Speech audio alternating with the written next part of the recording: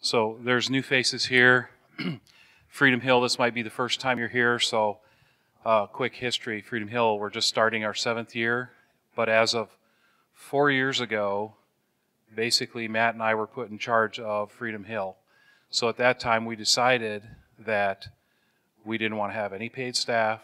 There's no one here that receives any salary, because we felt that any offerings, tithe, whatever that came in would be used to go out to the community. And so that's what we've done all along.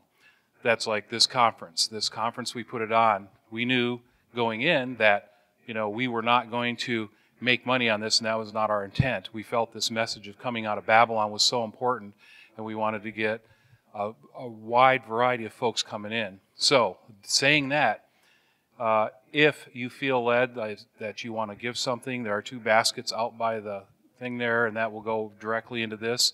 Our hope is that this is the Freedom Conference Series, as it says, well, it doesn't say up there anymore, but Freedom Conference Series, because we feel this is so important. We want to try and have something probably toward the end of July, beginning of August, and have a continuation of what we're talking about here, because this is so relevant and important today.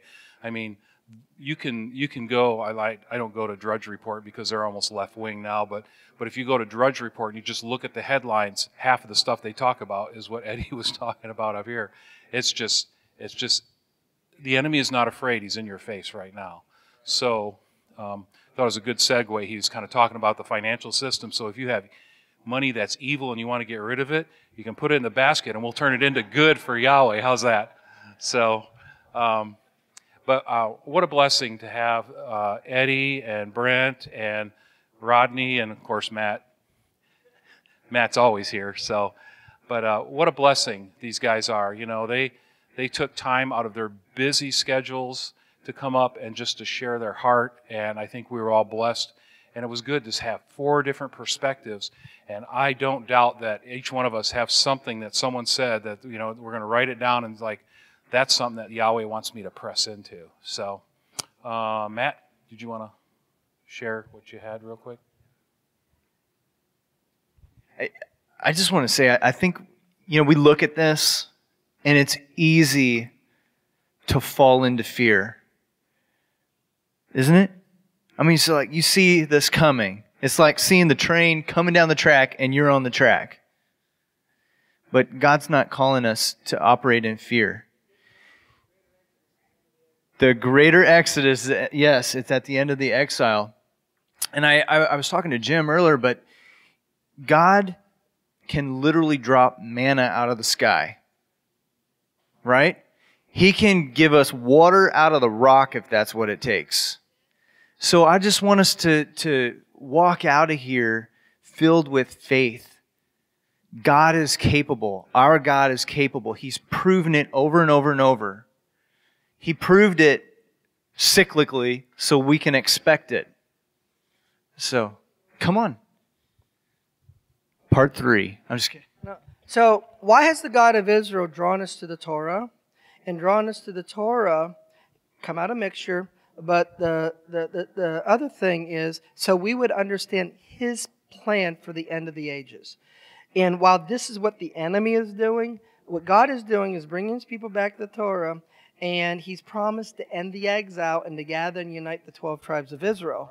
And in doing so, Yeshua is going to return, and He's going to rule and reign with us. And so that's the good news plan that He's promised us. So He hasn't left us without hope. The hope is His promise in the covenant He made with the fathers to gather and unite the 12 tribes of Israel, which is another subject and perhaps another conference and another time. Thank you, sir. Well, this is a wonderful time. We just kind of wanted to wrap this thing up. How do we want to end? We want to prayerfully consider how would God like us to end this, and that's my heart, and I know it's Matt's heart. And praying, we talked, and I believe the ending of this comes from Acts chapter 4. We're coming up to Shavuot, which is a time of refreshing of the Spirit. It's the fulfillment of Joel 2. In the counting of the Omer, that's where we're at, aren't we, Brent? And really what's been happening down in Ava. There's been a fresh baptism of the Spirit happening. And this is Torah. It's spirit and truth. In Acts chapter 4, all of the disciples were already filled with the Spirit. It already happened. And it says, "For truly in this city you were gathered against your holy servant Jesus, whom you anointed, both Herod and Pontius Pilate, along with the Gentiles and the people of Israel, to do whatever your hand and your purpose predestined to occur. And now, Lord, take note of their threats, and grant that your bondservants may speak your word with all confidence. While you extend your hand to heal, and signs and wonders take place through the name of your holy servant Yeshua." And when they had prayed, the place where they had gathered together was shaken, and they were all filled with the Holy Spirit and began to speak the word of God with boldness. Let's stand. Come on.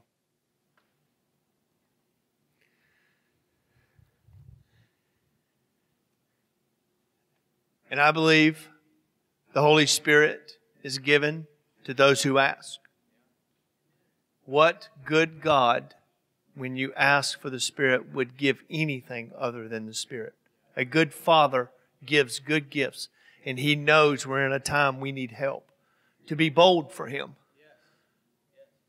It's that simple. It's not magic. It's just simply sons and daughters asking a good Father for His Spirit. That's all it is. So just pray with me. Father, in the name of Yeshua, we love You. We pray to the resurrected Messiah.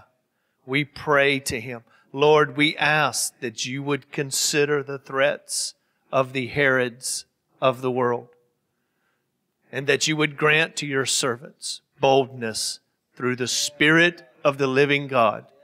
Boldness to speak in the highways and the byways. Boldness to speak in the grocery stores. Boldness to speak in the churches. Boldness to speak wherever You lead us. That wherever we go, we would be a light shining for Your kingdom. Father, we ask that You would baptize us fresh in Your Spirit. Father, bless Your servants, all of us, from young to old. In the precious name of Yeshua. Amen. God bless you guys.